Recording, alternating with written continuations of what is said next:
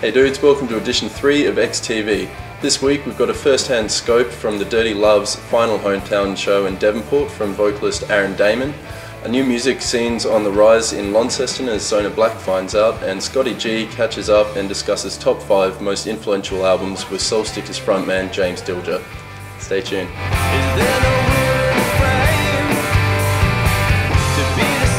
I thought it was good, man. It was probably a 10 for me. Yeah, a good crowd of a lot of people we knew, so had a really good time. Enjoyed it. So we're going to go to the seats for a bit, and then we'll be back in a short.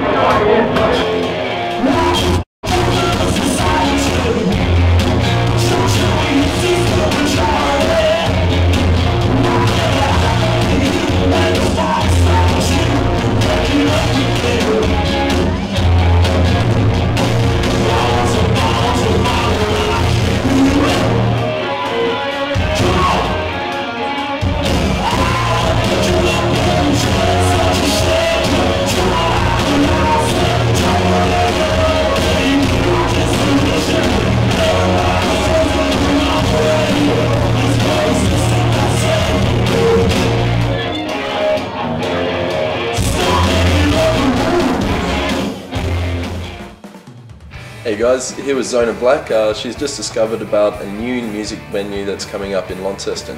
So what about it, Zona? Well, the Pizza Pub on the corner of Wellington and Frederick Street is going to turn into Elephant and Castle on a fortnightly basis, showcasing live, loud, original music. Brilliant. So what's brought it about? Where's the decision come from? Well, the managers thought there's so many gigs and venues that have closed down lately, they needed to fill the gap, and that's exactly what they're going to do. Fantastic. How long has it been since there's been music gigs at the Pizza Pub? I actually don't know if there's ever been music gigs at the Pizza Pub, apart from maybe the odd karaoke set. Oh, brilliant. So when's the first gig happening? Well, the grand opening is this Saturday, and it's going to showcase Woof Woof launching their EP Attack. And it's going to be the last ever gig for Launceston band Phoenix Lights, as well as Box Money just playing around, playing some raunchy rock and roll. Brilliant. So what do you think people can expect from turning up at the show? Well, it's a really intimate venue. I went and had a look at it last night and it looks fantastic. As well as that, people can get some pizza, get some beer, and there's a great cover special going on. So it's $5 entry or $20 for a pizza, a 10 ounce of beer and cover. So it sounds like a good night to me. Sick. When's it start? This Saturday from 9 PM.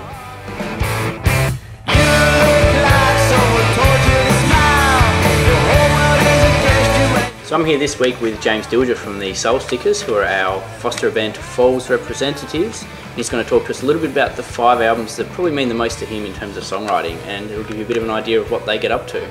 So tell us about them, James. Alright, I thought I'd start off with a stock standard old favourite, Nevada's Nevermind. It's been reissued recently, and it's probably one of those albums that was hugely influential on me, maybe looking back on it with the sound that you can get with a 3-piece and the songwriting. The next one, You're My Hi-Fi Way, probably the first Australian band that I really got into.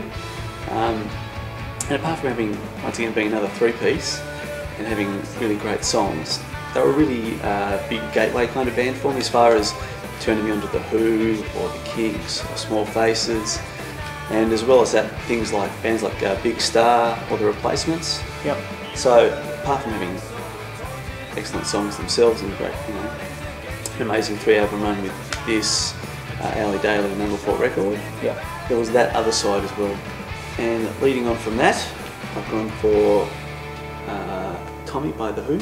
The thing with this album, I sort of discovered it seeing a video of The Who live at the Isle of Wight in 70 or 71 or something. They played in their entirety? They played the whole thing, and it was amazing. It's so much more powerful when they played it live, and it's still a really great record. But just the three musicians and the singer, the way that sort of was just huge. What they can convey with just the 3 instruments and the voice. Another big one, another oldie, the first Foo Fighters record. It's probably one of the first records I learnt to play guitar along with from start to finish. Same with Nevermind, but this one was, I think this sort of, it's probably typical of I guess a bit of a change of sound in the 90s, in the mid-90s, where the early sort of grunge stuff was probably more metal and punk related. Yeah. This had more of a garagey sort of feel. There's definitely more pop elements. So I guess the maybe sort of like Beatles-ish type melodies was more noticed. New Day Rising by Husker Du. Yeah.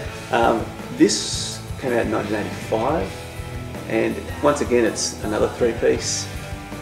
Big guitar, like a wall of distorted guitar sound, but heavy melodies, and you've got two amazing songwriters in Bob Mould and Grant Hart, where Bob Mould was sort of this cathartic sort of punk rage, just furious songs, and Grant Hart was probably more the pop side of it.